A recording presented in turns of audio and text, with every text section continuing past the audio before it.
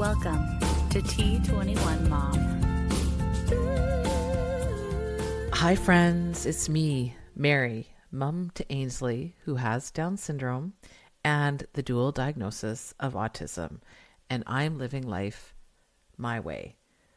Well, welcome back to the T21Mom podcast, and I so appreciate you being here. And this is episode 117. I know I've been having a little bit of a late start this year.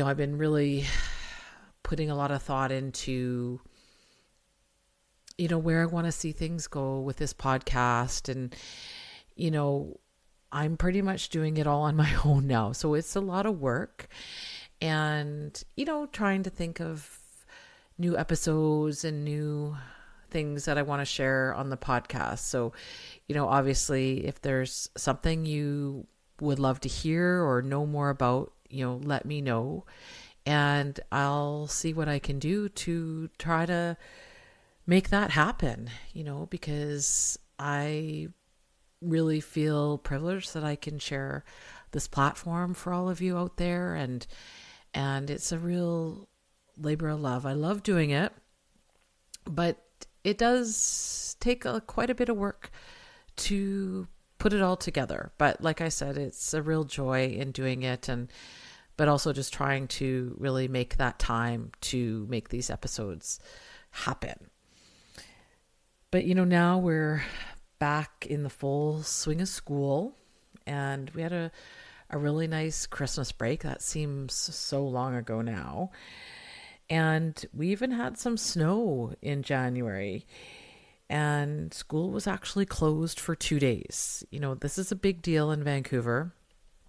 We are very ill-equipped for a lot of snow. I can't remember offhand how much we got in 24 hours, but it was definitely significant, and not like the rest of Canada where they are much more prepared for a lot of snow and even a sudden dump of snow. But even though we knew it was coming, it was really hard to keep on top of it. And it was a real challenge, but I'm sure the kids really loved being off of school for 2 days. Not really sure what they're going to do to make up for those 2 lost days. I haven't heard anything about it, but I guess we'll just wait and see if they decide to try to make it up somehow. Not really sure on that. And, Ainsley was a really late walker. She didn't walk until just after her 4th birthday, and she's never really been fond of the snow. And we don't tend to get a lot of it like we did recently get. But before, when she did try to walk in it, I think also because, like I said, she was a late walker, she never really I felt very stable walking in snow.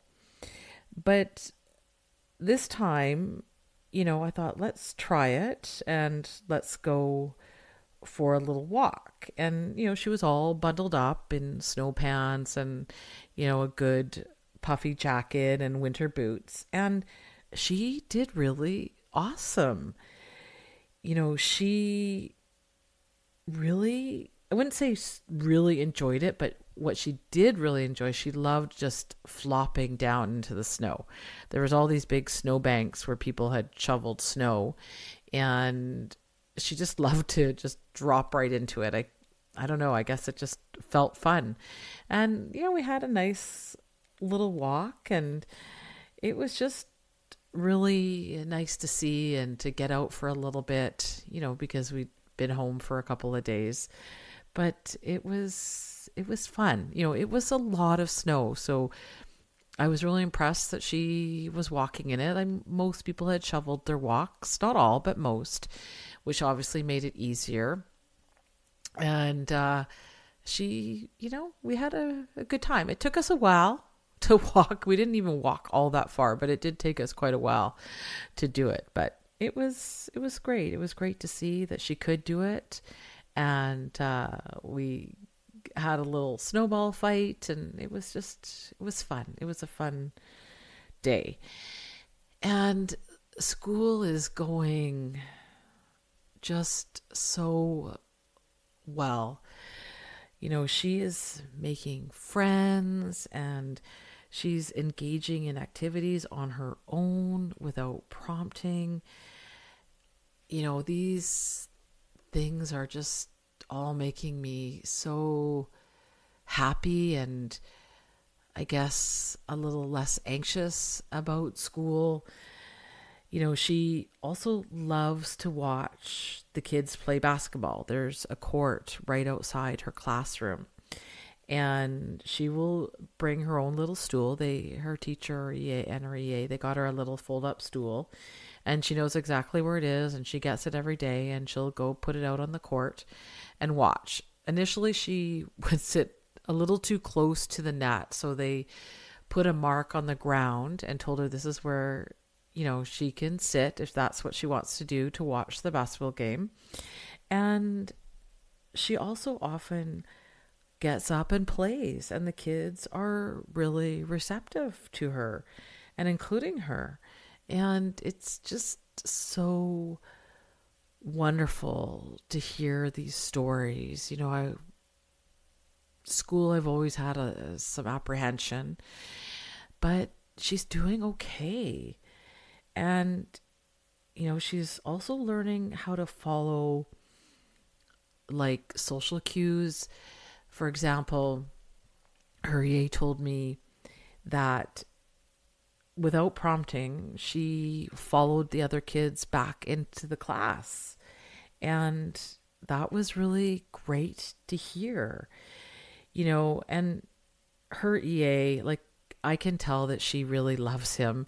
She's always has a big smile on her face when she sees him and gives him a big hug. And he is just really enthusiastic and just really great with Ainsley. It just makes me so happy. And he's really been looking for opportunities for her to shine.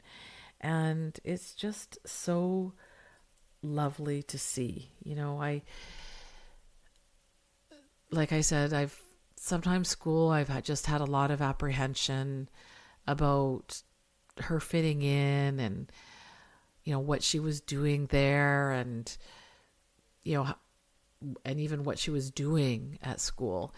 And this year has been, I would say pretty awesome. I feel so much better this year. Ainsley's excited to go to school. It seems like it's turning into a really great year for her. Her EA, he'll write long notes in her communication book, which I love reading. And recently, she's also been independently going up to staff and some students at school and asking, "How are you?" And so this is pretty new. I'm really seeing her language take off. I've been waiting literally forever for this. And so it's so exciting, to think that, maybe we're on the cusp of this language explosion. And, I can almost see that we'll be able to have some type of conversation, hopefully in the near future. So I'm really excited about that. And then today, her EA told me that Ainsley actually took her glasses off and handed them to him and said, "Can you wash, please?" And I was just so excited to hear this because I have never heard her say something like that. And she asked a full question and she needed some help and she used good manners. I was just so happy to hear that. And of course, her EA said, "Of course we will do that for you." Because I always tell her, if you use a full sentence, you can get whatever you want. She often loves to kind of petered out a little bit, but she loves to get what we call hot lava. It's essentially like a piggyback sometimes up the stairs or what have you. And I tell her, if you could tell me in a big sentence, then you can get it. So she's motivated, and she often will do that. It does take a little bit of prompting sometimes, but she can do it, and it's becoming a little bit more natural, I think, for her as well to ask for some of those things. And they're also trying to tweak a little bit at school. You know, like for example, she said, "Can you wash, please?" You know, instead of her saying, "I want," they're trying at school to use different phrases with her, and you know, just trying to expand her language and her vocabulary. So it's been really exciting to see, and I'm just so happy for her. It really just fills my heart. Like I said, I have been waiting and waiting so long for some of these breakthroughs, and it just, as we all know, when your kid hits these milestones, is big, you know, and we celebrate big. So I'm excited to see what's coming over the next few months. And Ainsley's EA also noticed, you know, that he mentioned that they've noticed that she's kind of like in a learning pocket right now, and that they are so excited to work on new things.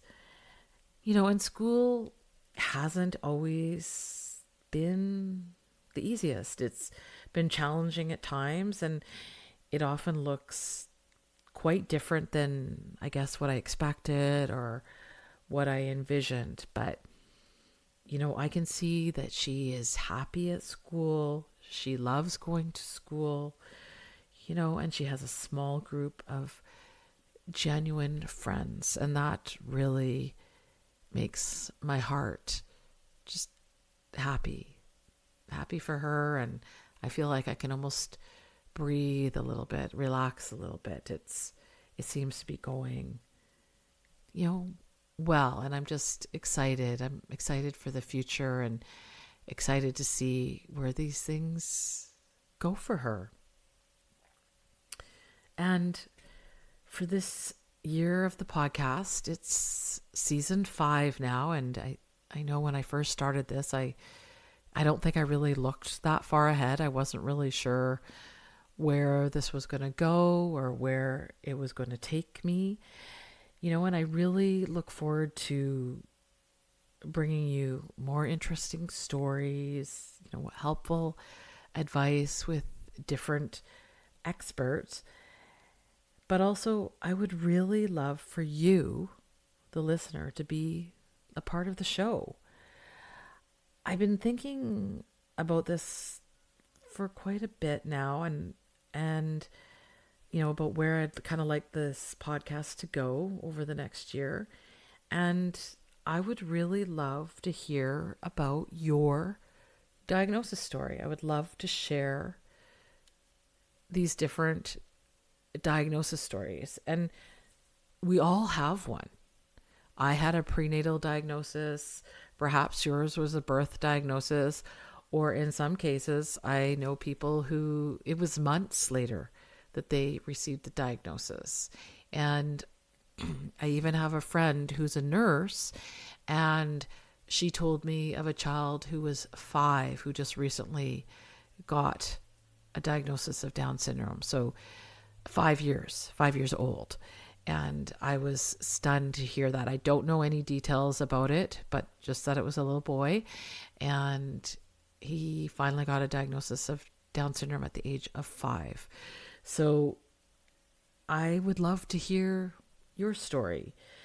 You know, how has your child changed you? What was it like when you learned that your child had an extra chromosome? And do you see the world differently? What would you like others to know? You know, to know about our amazing community, or just about you and your child. You know, and if you would like to share your diagnosis story, go to T21Mom.com and just send me a little email and let me know a little bit about you and your story, and if you want to be on the show, and we can work something out, because I would love to hear different people's stories. Like I said, everyone has one, and and I think it's important to share these stories. I've heard some not great diagnosis stories, and others where it was joyful and a celebration. And I think it's important that we share these stories with our community. And today, the first day of season 5, it's Valentine's Day.